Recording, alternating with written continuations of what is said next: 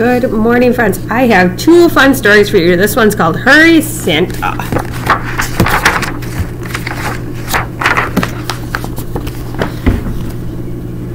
It was Christmas Eve, Santa's busiest time of year, but Santa was fast asleep, snoring under his blanket. Wake up! Squeaked Santa's little mouse, tugging at his bill. Hurry, Santa, you can't be late tonight. Ouch! Cried Santa, sitting up and rubbing his chin. Goodness, this clock isn't right. The alarm didn't go off. I overslept.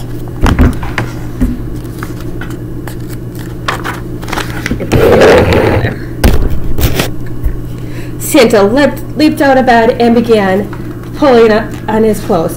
He was in such a hurry, he put both feet in one pants leg and fell flat on his face. Hurry, Santa, mailed the cat. You can't be late tonight. No, I can't, agreed Santa, getting up. I can't be late to deliver the presents.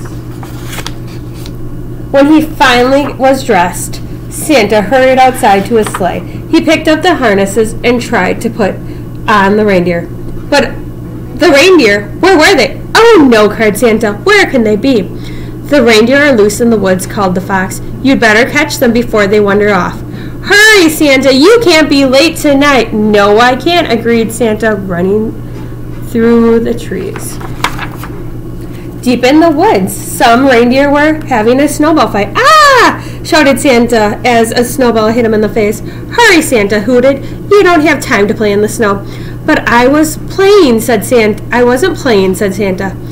He searched all over for the other reindeer, but they were no place to be found. I hope you can pull the sleigh by yourselves, he said. Come on, we've got work to do. At last, Santa took off, steering the sleigh towards the moon. Go, reindeer, go, he shouted. We can't be late tonight. Around the world they flew, delivering their presents. Down again, called Santa, turning the sleigh towards the farm. Hurry, Santa, answered the reindeer. We're miles away, and the night is almost over. I'm doing my best, boomed Santa, flicking the reins. Before he knew what was happening, the reindeer quickened their pace. Whoa! Cried Santa. But it was too late. They landed with a bump, and the sleigh skidded across the snow. Oh dear, cried Santa. Crash! The sleigh had gotten stuck in a giant snowdrift. Santa scrambled to his feet and rubbed his bruised bottom. Nothing broken, he said, but we must hurry. When the reindeer had untangled themselves, they tried to dig out their sleigh. They tugged and they pulled and they pushed as hard as they could. But the sleigh was completely stuck in the snow. It's no use, wailed the reindeer. We can't move the sleigh on our own. We must keep trying, said Santa. The sky is getting lighter and we're running out of time.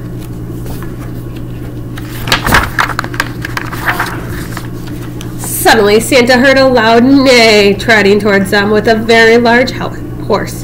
Hurry, Santa, said she neighed. You've got this. You've got presents to deliver. I'll help you move your sleigh.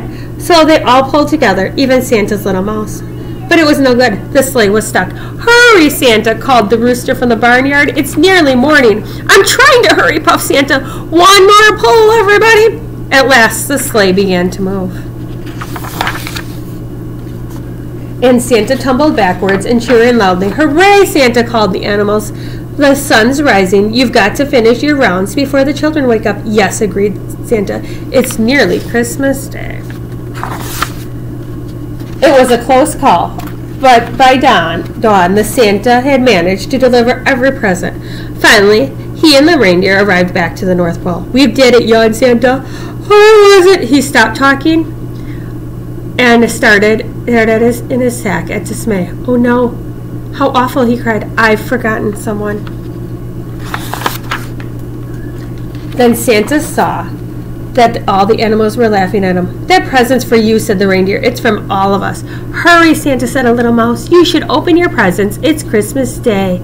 Yes, I should, chuckled Santa. Now I wonder what it is. Look, it was a new alarm clock.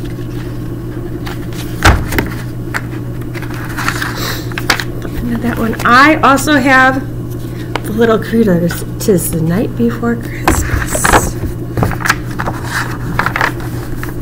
'Tis the night before Christmas, when all through the house not a critter was stirred, not even a mouse.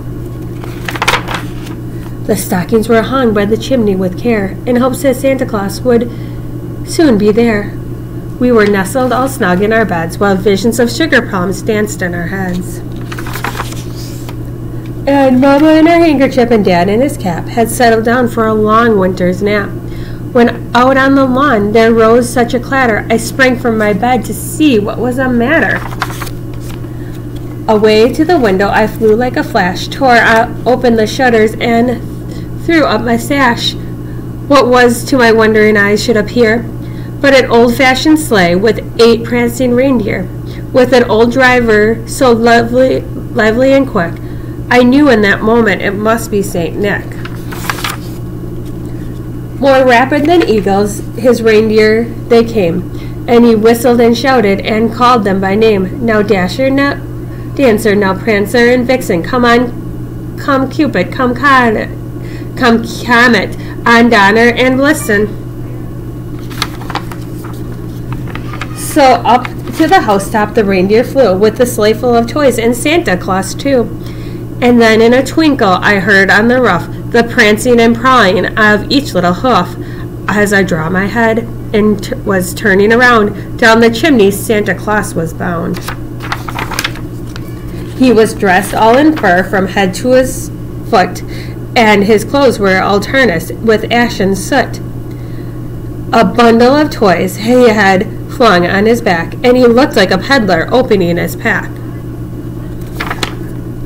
His eyes, oh how they twinkled, his dimple how merry, his cheeks were like roses, and his nose like a cherry. His commercial mouth was drawn like a bow, and the beard in his chin as white as snow. He had a broad face and a little round belly that shook when he laughed like a bowl full of jelly. He was chubby and plump and joyful old elf. He laughed when I saw him in spite of myself. He spoke not a word, but went straight to his work and filled all the stockings. Then he turned with laying all his fingers on aside his nose, and giving a nod, and up the chimney he rose. He sprang to his sleigh to give his team a whistle, and away they all flew, down of a thistle. But I heard him explain as he drove out of sight, Merry Christmas to all, and to all a good night.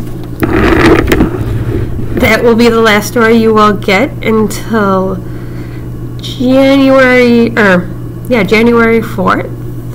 I hope you guys all have enjoyed my stories. I will be back to read some more then.